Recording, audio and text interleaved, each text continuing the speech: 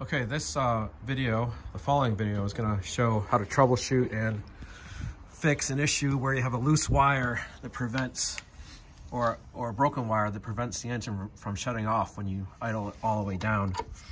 The video is gonna show the troubleshooting process where this is taken off.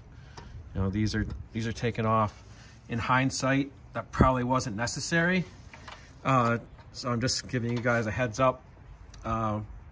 Before you take everything apart, watch the rest of the video, and depending on where your wiring is broken or loose, you could probably skip some steps because the fix is right here. It was pretty much accessible the whole time. I didn't know it at the time, but so anyways, the rest of the video to follow. Okay, so if you're like me, you probably got done snow blowing and you went to turn off your snowblower and you throttled it down all the way, and usually that stops the engine, but it just kept running, it kept idling. So what I had to do was turn off the gas and let it run out of gas. But the issue is, and there's a couple other videos, but none of them had the safety switch, safety key like mine has. So basically when you shut off your engine, there's two ways to do it. It's basically turn off by grounding the engine. When you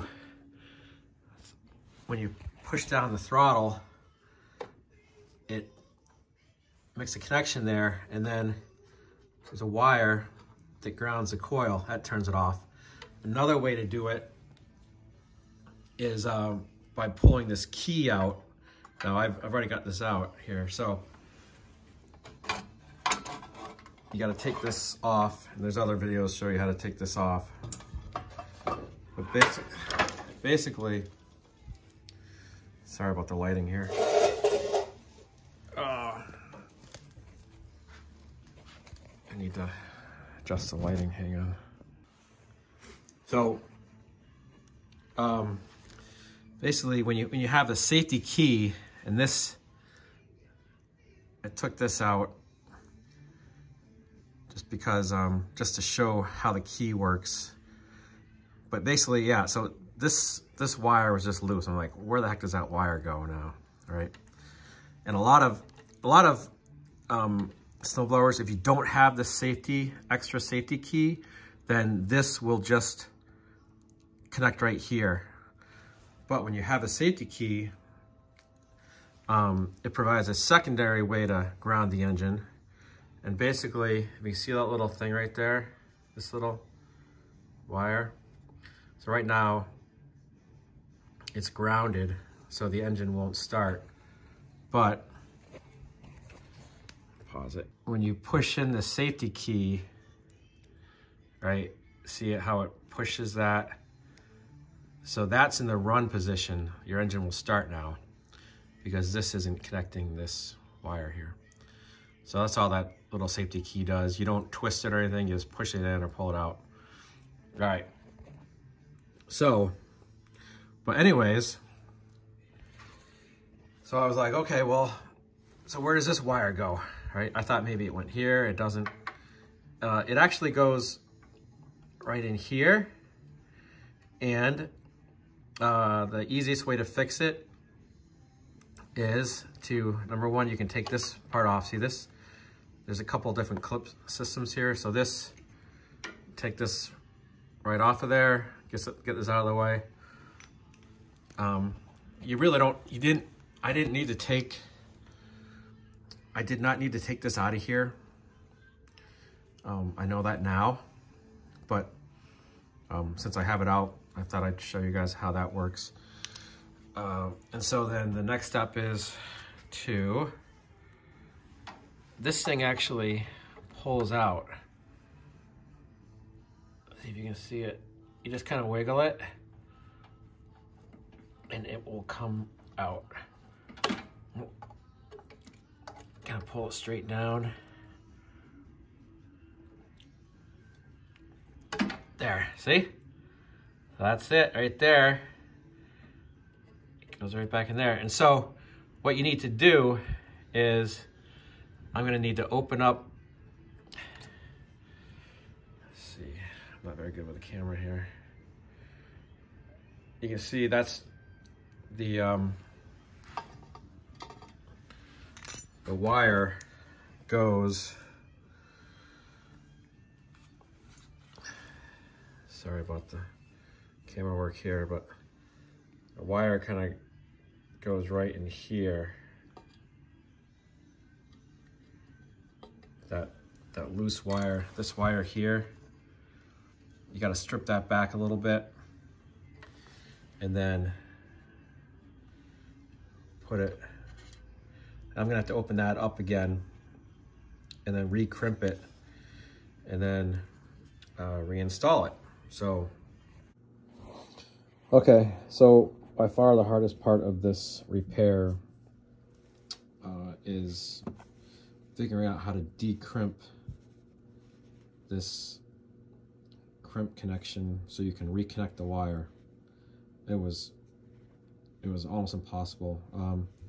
The only way, well, I did it by, I used a pair of these guys to start, basically going like that and getting in between those two little, and kind of wiggling back and forth, getting some space.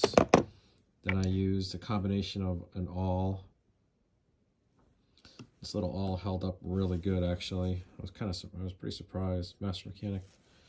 This little awl to get in there.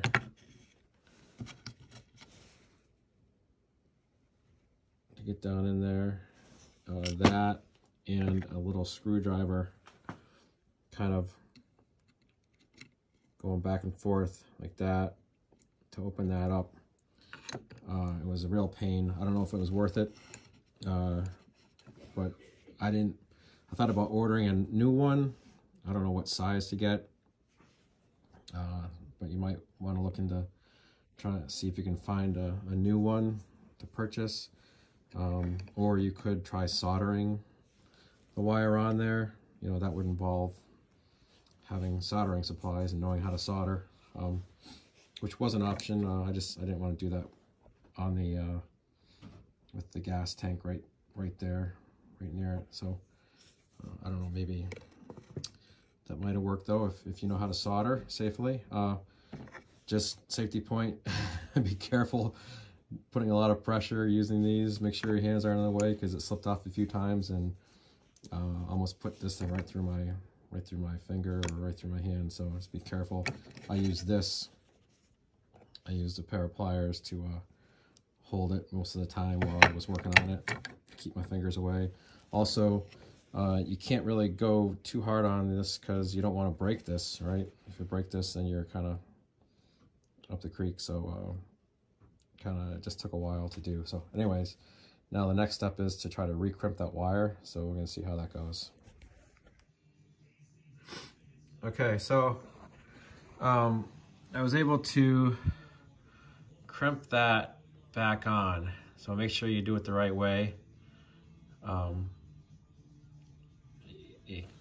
Going up that way, because this is going to go up into here, and then this, you want this flat part for the other one to connect to. So and that took a little bit of finagling to get that back on, but let's see.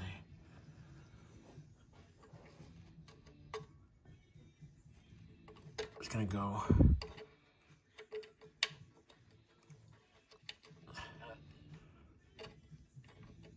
right up in here.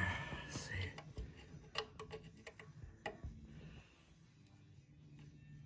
Goes right up. There.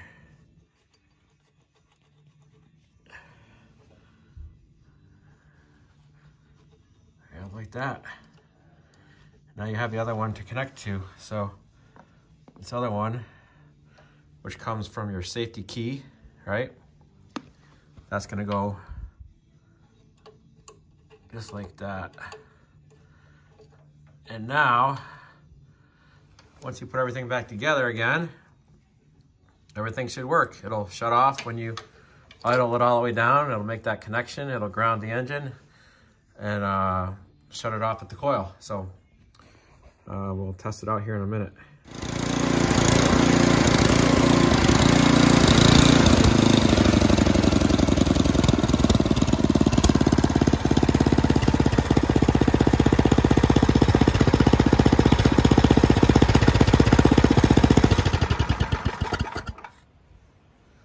Amazing. It actually worked. All right, good luck.